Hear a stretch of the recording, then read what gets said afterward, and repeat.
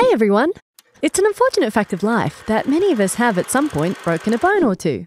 Even if you've been lucky enough to never break a bone in your life, you probably know someone who has. Luckily for us, our bones are not just lifeless scaffolding that our bodies use for support. Bones are dynamic structures, and so are generally very good at responding to damage and rebuilding themselves. This means that if we do have a clumsy moment, we don't end up with one of these for the rest of our lives. In this tutorial, we're going to look at the microscopic structure of bone tissue, learning about its unique and highly specialised morphology and how this facilitates healing of skeletal structures. Bone tissue is a specialised connective tissue that forms the adult skeleton. As well as providing structural support for the body and its tissues, it also protects vital organs and provides surfaces for muscles to attach to. This, of course, is especially important for movement.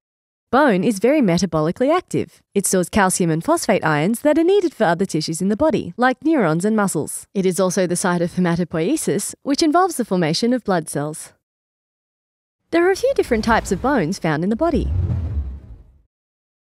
These include long bones, flat bones, short bones, sesamoid bones, and irregular bones. Long bones, like the femur here, are mostly found in the limbs. These are the types of bones your dog likes to chew, or those that you might see if you somehow manage to find yourself on a pirate ship. Long bones have three regions with distinct structures, a diaphysis in the middle, and two epiphyses at either end. Flat bones, such as the parietal bone of the skull, are broad and relatively thin bones. Flat bones often sit with other flat bones and form defined spaces or cavities, such as the cranial vault. Short bones are those knobbly little round bones found in your wrist and ankle joints, like the lunate bone here. They tend to have strange names based on their perceived shape. For example, lunate here means moon-shaped. Sesamoid bones, like your kneecap or patella, are rounded bones which form within tendons. These bones work to increase the mechanical advantage of the muscles whose tendons they're found within.